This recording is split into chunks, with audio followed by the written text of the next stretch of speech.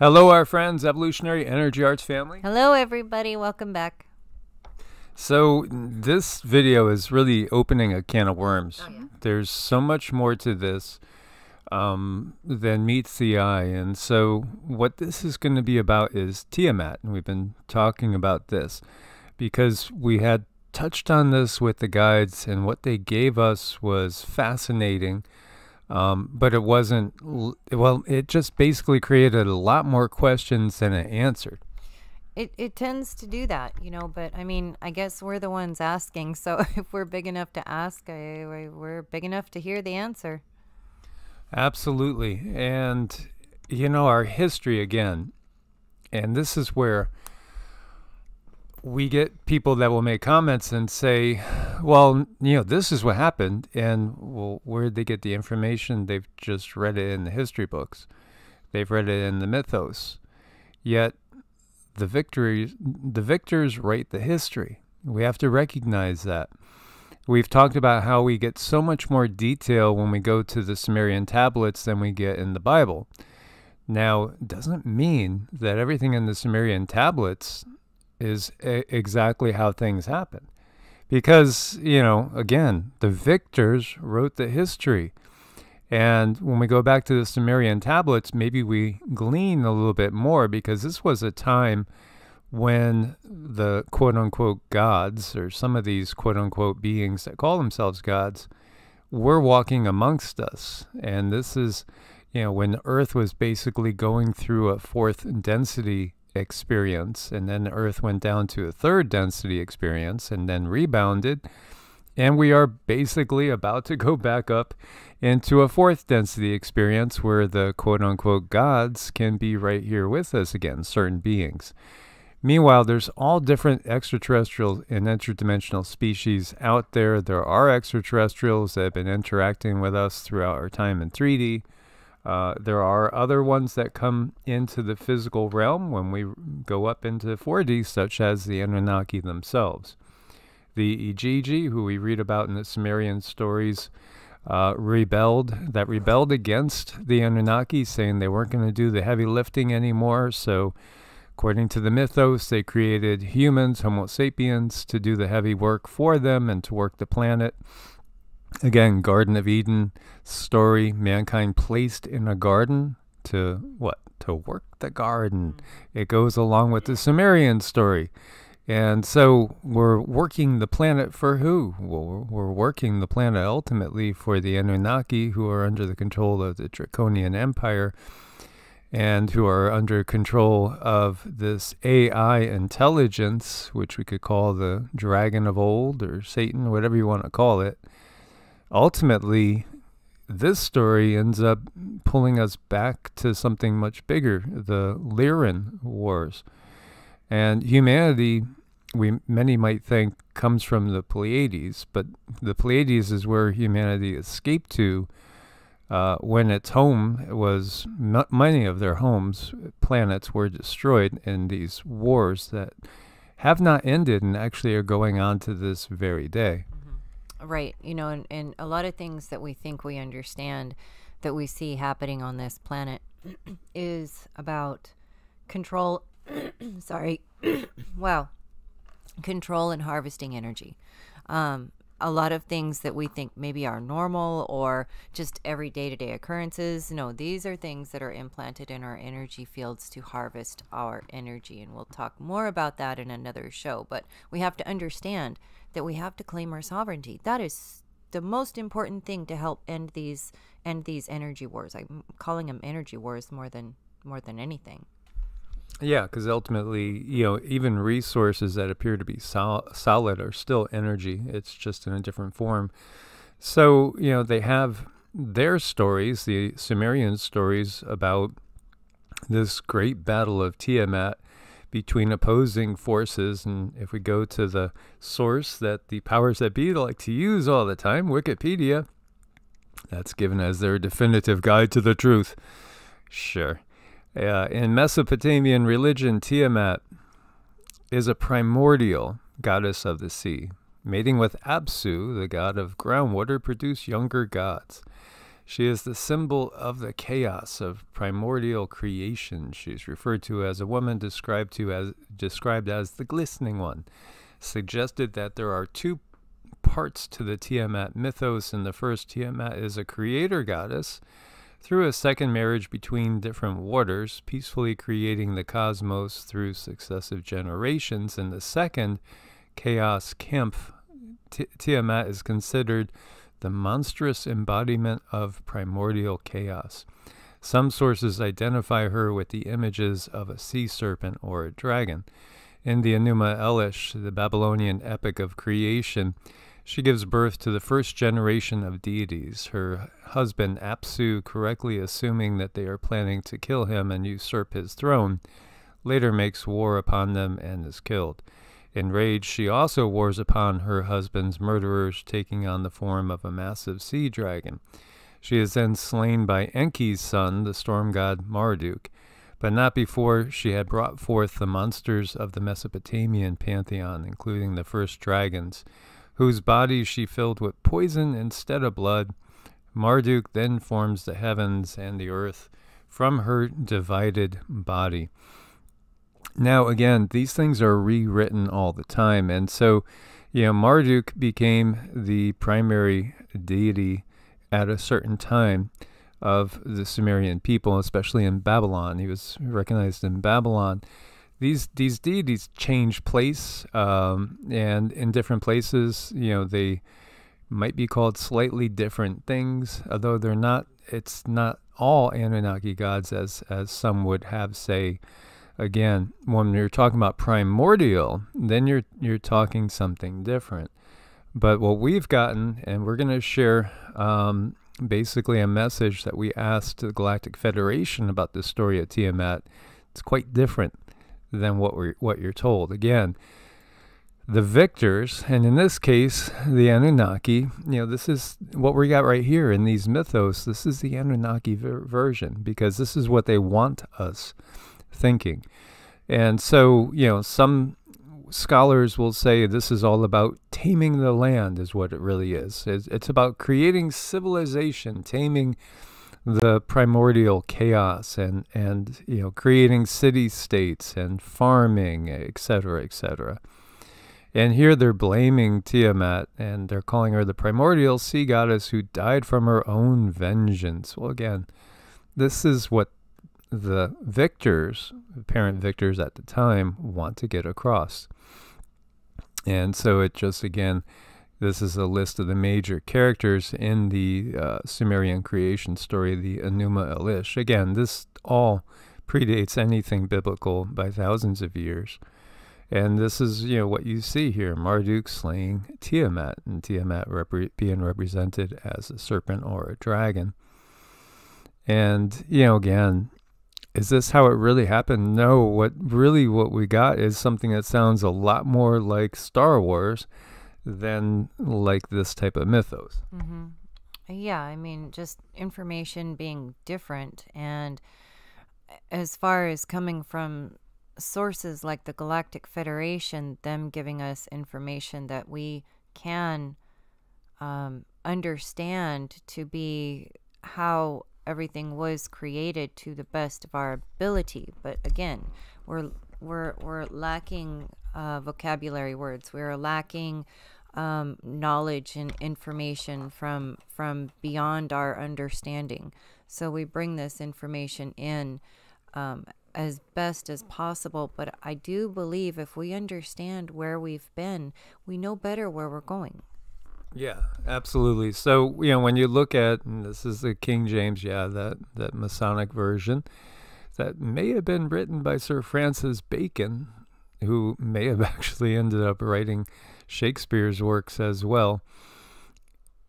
In the beginning, God created the heaven and the earth was without form and void. Darkness was upon the face of the deep, and the Spirit of God moved upon the face of the waters.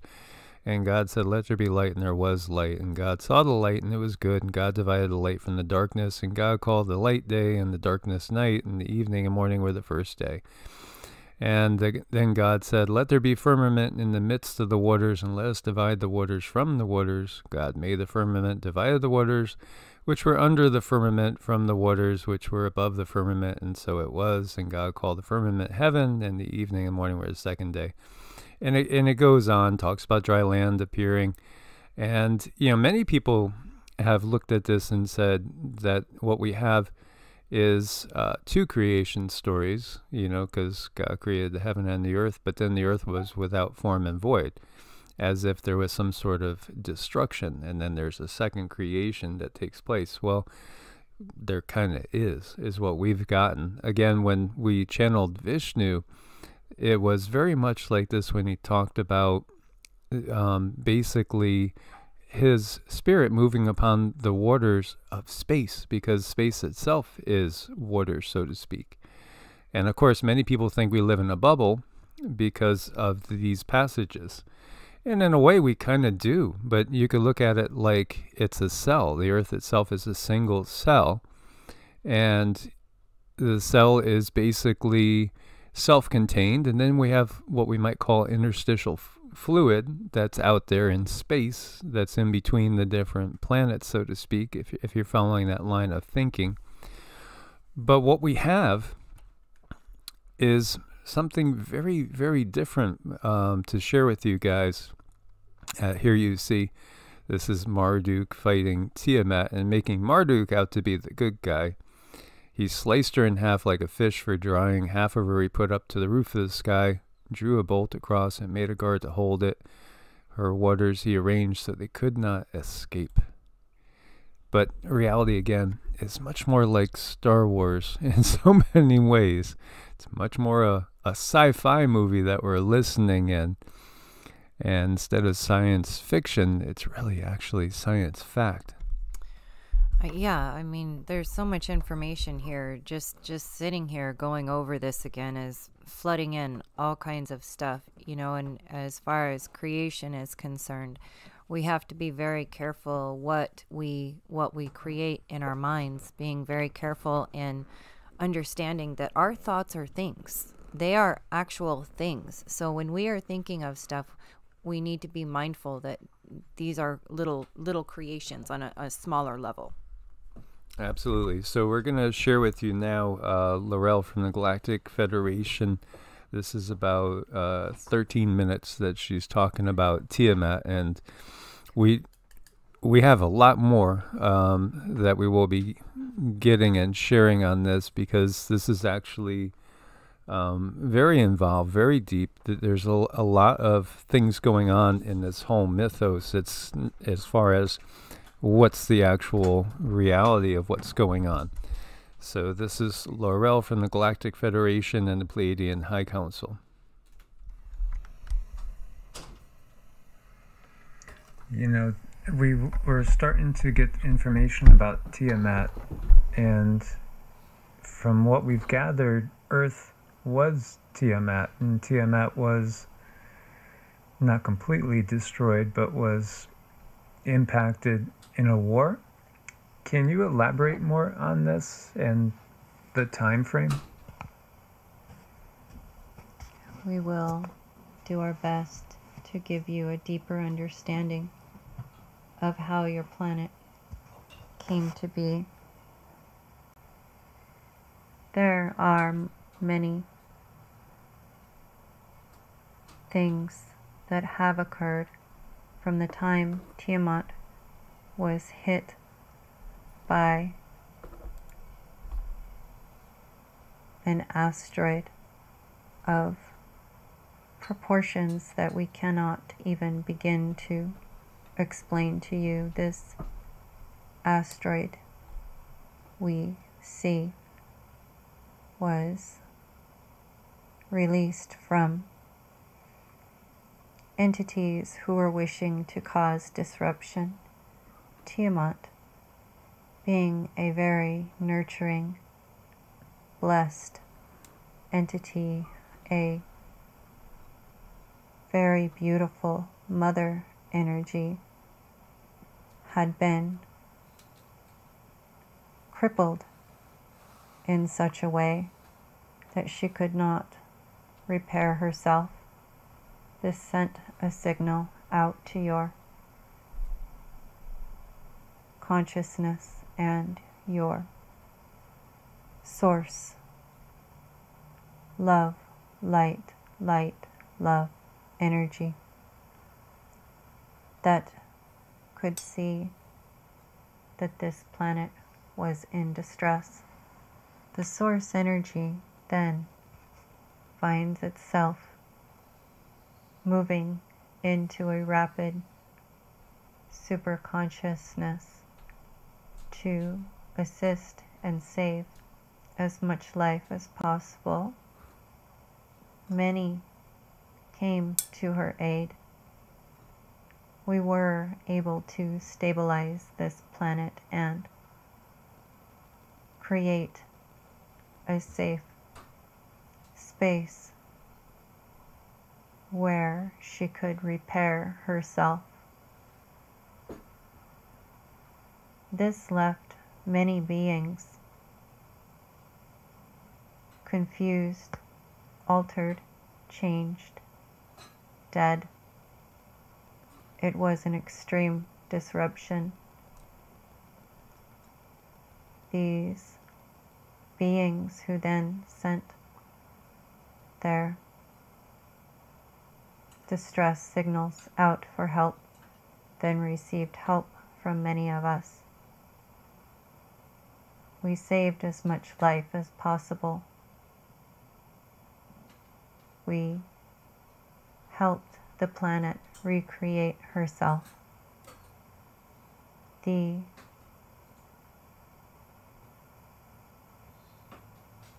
asteroid belt that can be seen are parts of Tiamat that were not able to be repaired. There was many beings who came to the aid to assist much life so that it would not be lost. These beings were altered and replanted onto your planet. This information we are giving you was done over many, many years in linear time. It was created through the spiral of the universe that creates life. It had to be in balance. It had to be harmonious, the recreation of this planet.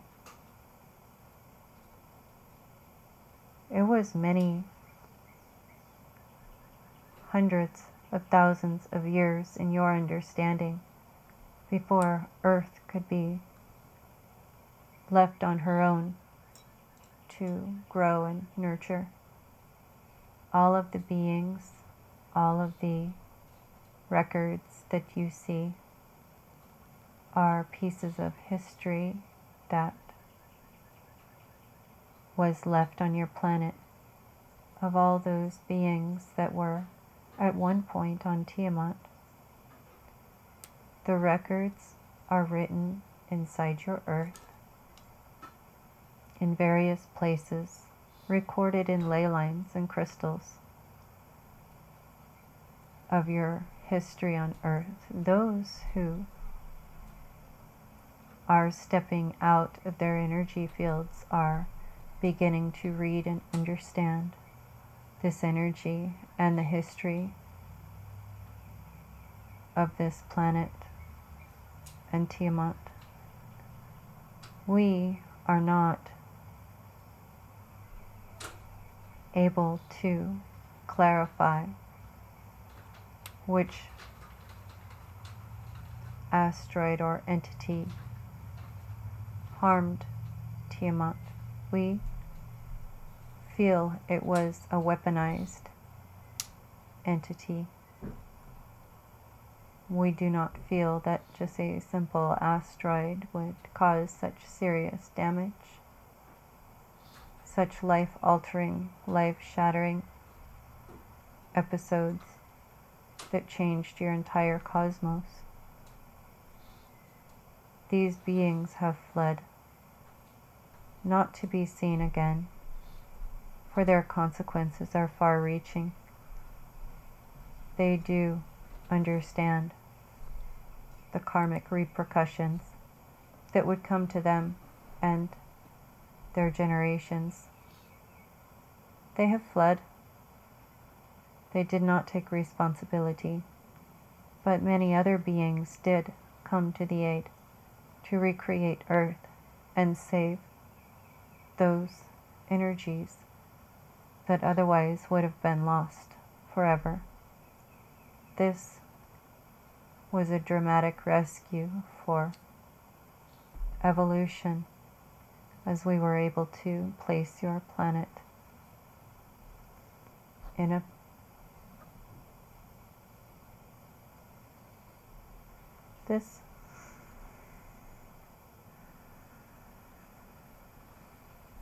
we were able to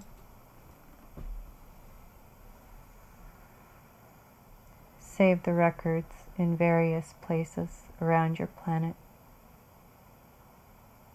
Many beings are able to receive, retrieve, and read these records. There will be more deeper understandings moving forward, because people will have a deeper understanding of their energies as you evolve. We do hope we were able to give you information that is useful. Yes, thank you. Was Earth in orbit between Mars and Jupiter as Tiamat, and then the orbit was moved to be more advantageous? We did correct planetary lines so that it would move back into harmony.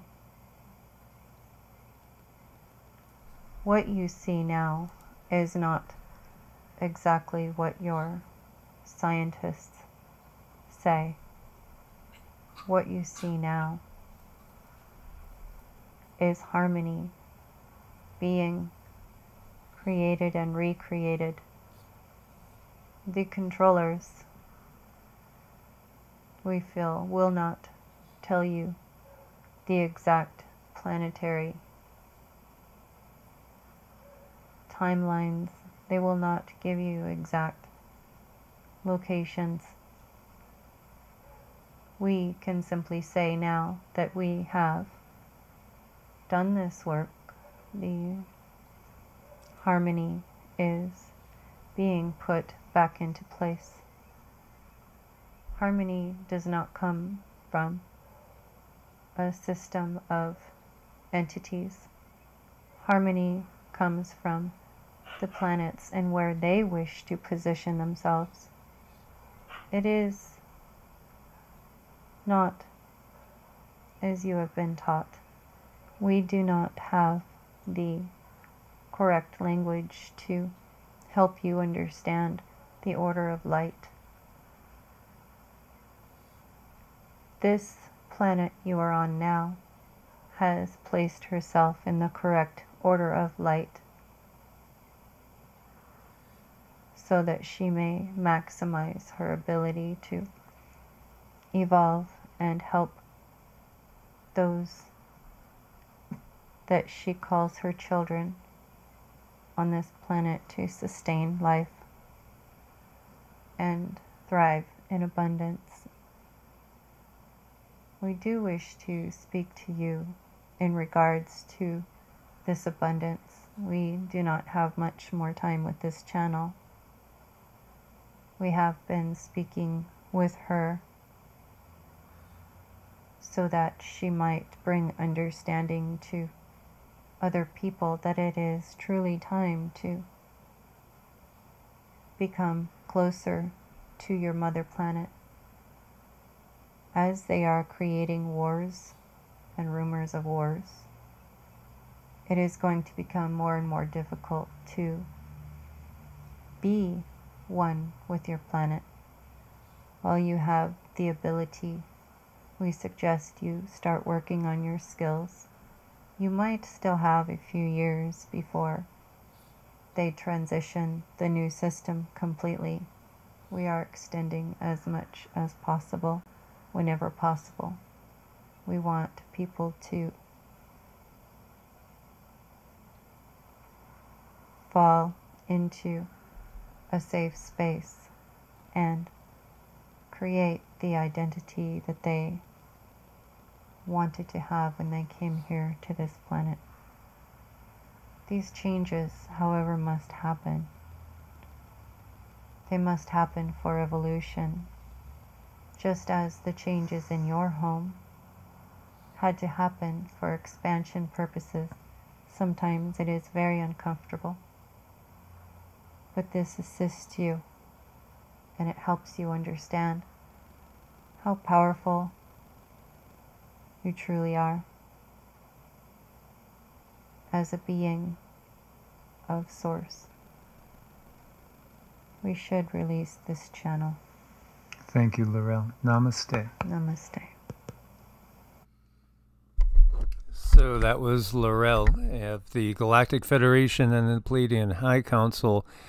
And so, you know, if we just look simply to what they tell us through the Sumerian mythos, we're not getting even close to the actual story.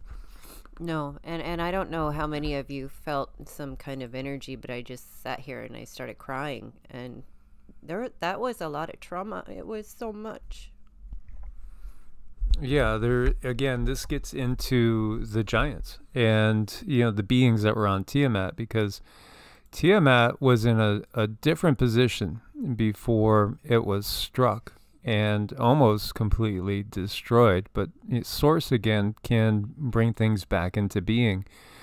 And so what we feel, and from the information we've gotten, is that the orbit was closer to the asteroid belt. That the asteroid belt's the, you know, as we were saying, that along with Earth is what was Tiamat. So Earth was basically formed from what was left of Tiamat, and it was a horrible tragedy. But what we've also gotten is that there are complete planets that have been destroyed, very much in the manner of which we see, well, technologically, from movies like Star Wars, the Death Star, Starkiller base, all this.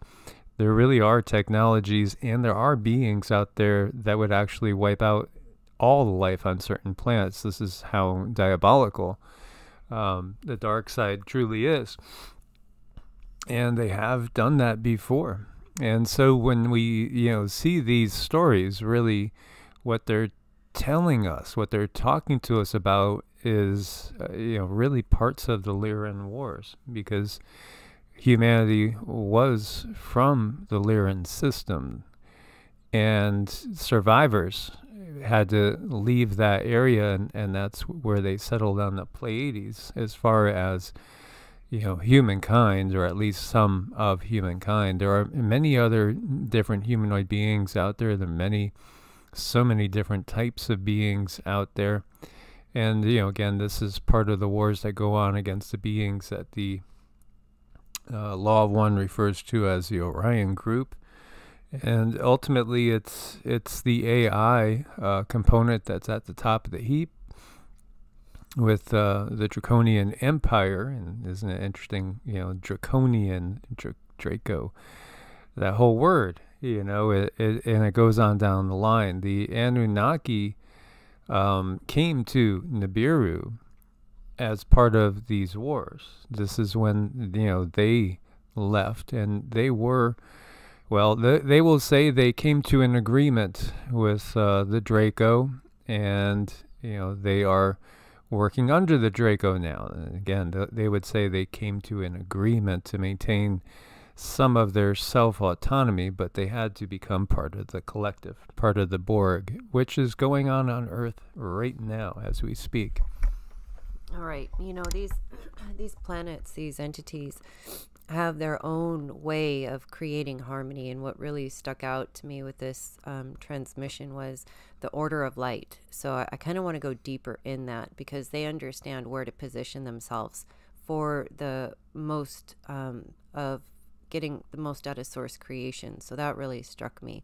I think it like triggered a lot more information too, and I wouldn't be surprised if a lot of you had some kind of a reaction, because this was a really huge endeavor, but it's also showing us how much we can do when we work together and work with each other. So many layers of trauma and understanding and learning and knowledge, and ultimately finding our way back to source, and finding our way how to reach out to one another in a very gentle way, because there's a lot of trauma out there for everybody. And now that our light bodies are coming online, these traumas are being brought to the top for us to deal with. So it's as above, so below. I mean, it's all about that.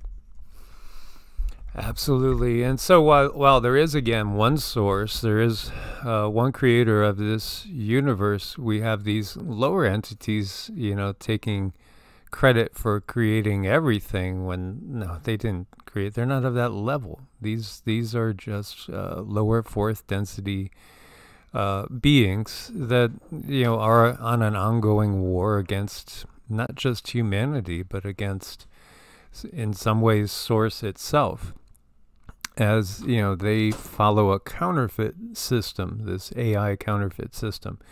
So when we talk about things like the singularity and the merger of human flesh with robotics and creating cyborgs and all, this is all part of that counterfeit system. This is the bigger plan.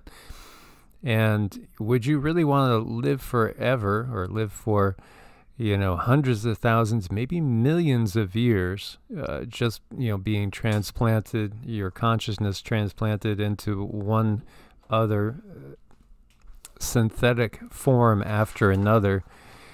Me personally, I trust in source, and it's perfectly fine to shed the organic shell and put on another organic shell.